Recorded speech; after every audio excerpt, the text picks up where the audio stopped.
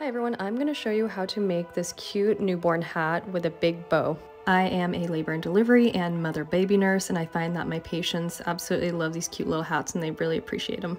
And I'm also going to show you how to make this cute headband with a big bow. Again, the moms really love and appreciate this one too. Let's go over the baby hat first. So you're going to take two hats. The first hat, you're going to adjust it according to how big the baby's head is. After adjusting the hat, you're going to put that aside, and then the second hat is just going to be designated for the bow. I love a big bow, and after doing this, I would honestly probably not even have cut this, but you can cut it accordingly. I don't cut it any more than this because the bow gets smaller the more you cut, obviously. If you do decide to cut it, you're going to tuck these ends in because you don't want that fringe showing. I think that absolutely ruins it if it has a fringe. I like how it looks clean when you fold it in.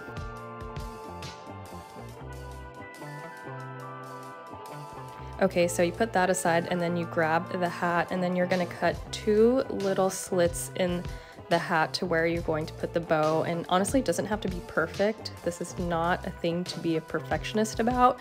And just cut a small slit. You can always go bigger, so you don't want to cut too much.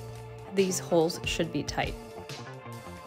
So you don't want to make the mistake of cutting these slits too big, because once you cut them, you obviously can't take it back. But if you start off with small slits, you can always make them bigger. So now you take your second piece, that's going to be the bow. Remember, make sure those fringes are tucked in because you want it to look nice and clean. And you're going to essentially just shove it in these holes.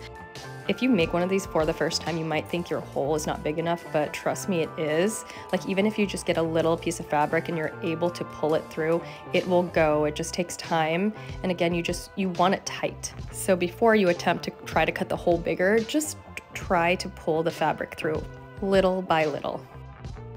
And then you want to adjust the bow so it looks pretty even on both sides. And this is what you end up with, a really cute baby hat with a bow. And like I said, I typically probably just wouldn't even cut it to make the bow even bigger. Now let's move on to the headband with the bow. This is really cute. For purposes of trying not to waste, I'm just going to refurbish this hat that I just made and show you how to do the headband with the bow. So again, you are going to utilize two hats, and with the second hat, you're going to cut it. And like I said, this won't be here because I'm just reusing the other hat, so I'm not wasting. And you want to keep the bottom side where it is together, you know, it's not fringed.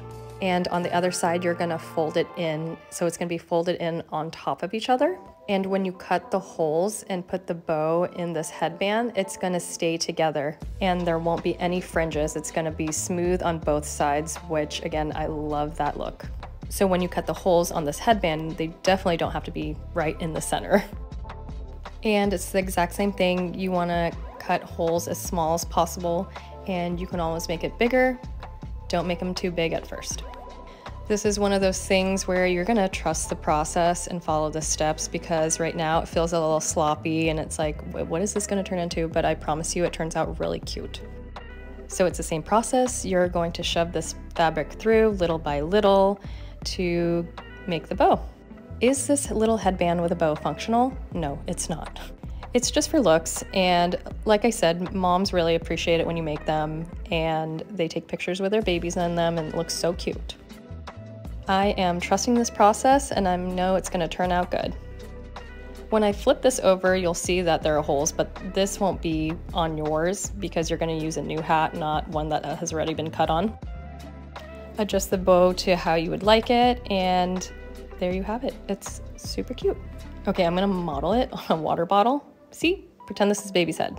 I have more baby hat tricks up my sleeve, so stay tuned and I'll make more. If you like this video, please subscribe. Thanks for watching.